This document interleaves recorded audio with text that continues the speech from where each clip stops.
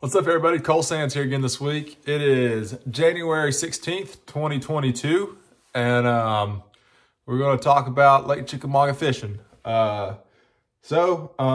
had some cold weather. It's getting down to the 20s at night. In the daytime, the highs are in mid 40s. It's really cooling off that water temp. This past week, water temps seemed to range from 41 to about 47. Which made for some really good fishing. The fishing has exploded on Chickamauga. In my opinion, the bite has gotten unbelievable, and I think it's going to just keep getting better with these colder nights. As long as the lake doesn't freeze over, these big Chickamauga fish are going to bite, and I can't wait to see some of these giants that my clients get to catch these next couple weeks, because it's going to be some really fun fishing. But so. Today we actually had about 4 inches of snow. I went up to my boat and, I was trying to dig through the snow to get my rods off my deck just to show y'all what's working this week. And there's really been about, 3 or 4 baits that work for me when the water gets super cold. I'm gonna talk about those, and then I'll talk about my setup as well. As far as rod, reel, line. What I'm doing there, because I've had a lot of people ask, what equipment am I using for each bait. So for starters, earlier this week we had a bunch of rain the weekend before, so there's still some muddy water left in places. And I talked about cranking a little bit, in my past videos, but one that works really good for me when the water gets super cold like it has is more of like a slender shad wrap kind of style. Something with a real tight wobble, that type of crankbait. And my favorite one is a hardcore 60 SR60 crankbait. And this is a really little finesse crankbait. It makes a really tight wobble. And I really throw it in 2 colors. And when the water's a little stained like it is now, I'll throw it on, I'll throw that red color. That is Ghost Red Tiger. Caught some nice fish on it earlier this week. And I actually throw that one on a spinning rod a lot of times. It's kind of a light crankbait, but I like it on a spinning rod. I throw it usually on a 10-pound braid to an 8-pound fluorocarbon leader. And I like it on a spinning rod because I make super accurate casts, really close to bluffs or close to rocky banks. And I'll throw it out there and I'll reel it, and I'm able to get it down a little bit deeper with a spinning rod. And plus, it's a light bait. You can get a further cast. And then what I'll do a lot of times when the water gets super cold, instead of just, cranking it in fast, I'll get it, I'll reel it down to the bottom, and then I'll drag it.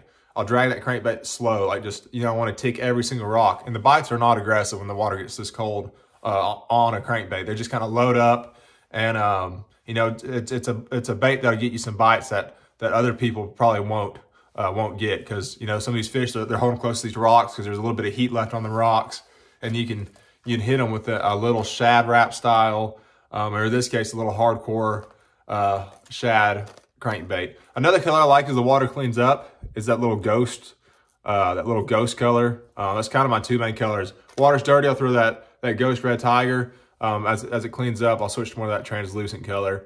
And that's kind of the 2 main colors I stick with it. Throw it on a spinning rod. Actually with this, it weighs a little bit more than other shad wrap style baits, and you can throw it a little bit further, so you can get away with the bait caster. I still like it on a spinning rod. But that's a fish catching son of a gun when the water gets cold. Next, we're going to talk about the big player right now. What we caught pretty much most of our giants on last week. Had some crazy number days. The water's in the mid to low 40s, and we're still catching, 30. I think we had 34 fish one day. Our other days were not, still 15 to 20 fish. Really good numbers. For winter fishing. And I think this upcoming week we're going to have some more 30 fish days if everything goes right. But as you can tell, I had to knock the snow off these. But so what I've been throwing, this is the 4.5-inch Diamond Baits Alabama rig. I love this thing, dude. Caught a ton of big fish on it, caught some big striper, and I still haven't broke one, which that, really excites me. And just throwing the 5 wire, it's got 4 blades. I talked about it before, but it's got a really cool swivel design where you don't have to open it, but you just slide your little swim baits on. But I'm throwing this on either 20-pound fluorocarbon or 25-pound fluorocarbon. Just you can get away with 20-pound fluorocarbon, no problem. Throwing it on a 7.6 extra heavy. This is actually a 7.6 heavy Witch Doctor tackle rod. 6:1 gear ratio. I like a slow gear ratio, just because with that rig, you don't want to wind it too fast. I like to watch my pan optics. I like to keep it closer to the bottom, you know, usually 2 or 3 foot above the bottom. Now, in some circumstances, I'm seeing the bait and the fish higher up in the water column. I'll speed it up a little bit. But I throw super light heads on it. I throw an 1/8 ounce head, and that allows me to kind of count it down, watching on my pan optics, and I can really control the depth with that light head. Plus, with that super light head, you throw it out there and just slow roll it. And them swim baits are just, they look so natural in this cold water.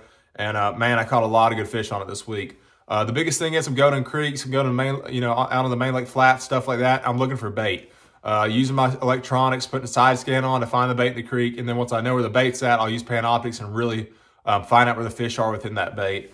But like I said, you know, 20-pound, I'm throwing Yozuri T7 fluorocarbon. This stuff is unbelievable. It's super soft. It casts great. That's why I'm able to get away with 25-pound fluorocarbon. I can cast, you know, as far as I want to, and it is a bigger diameter, but the line's just super soft, super strong.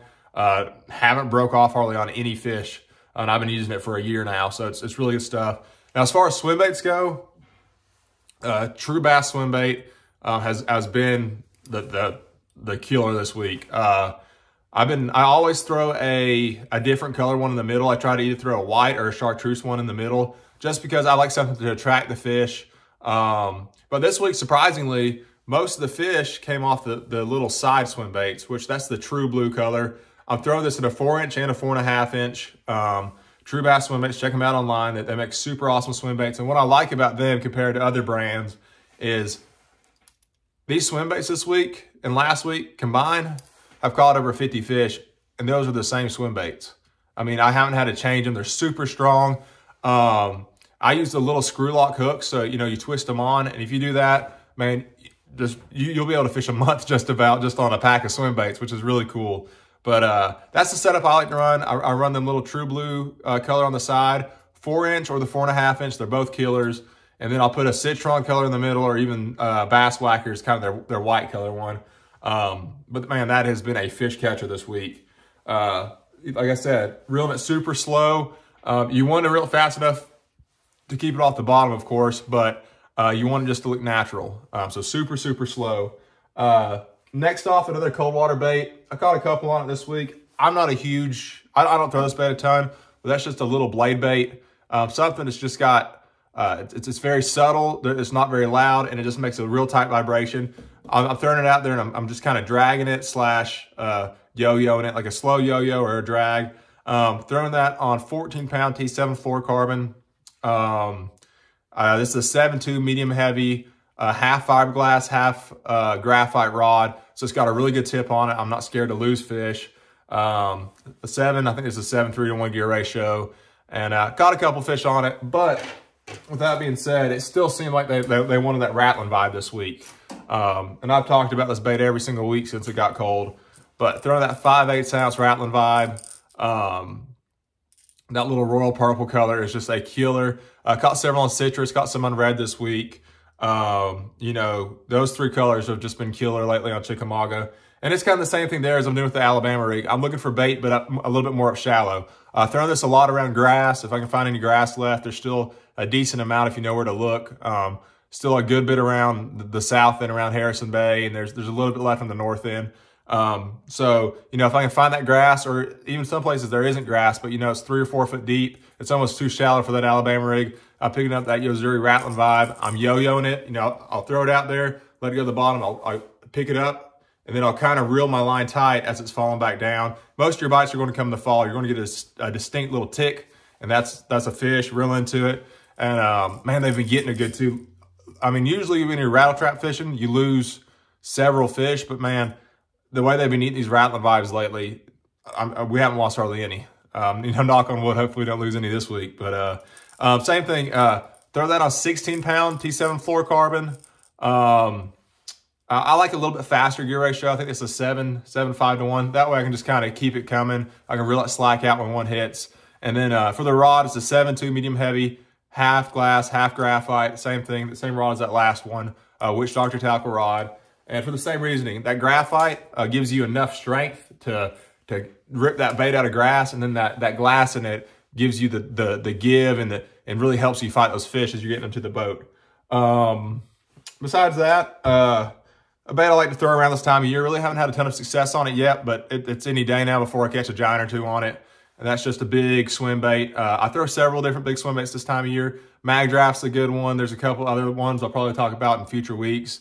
But that's just something I like to slow roll around. If I know maybe there's a specific windblown point or specific brush pile where I think there might be one giant laying in, I love to pick that bait up and just roll it over it. Throwing that on 25-pound T7 fluorocarbon.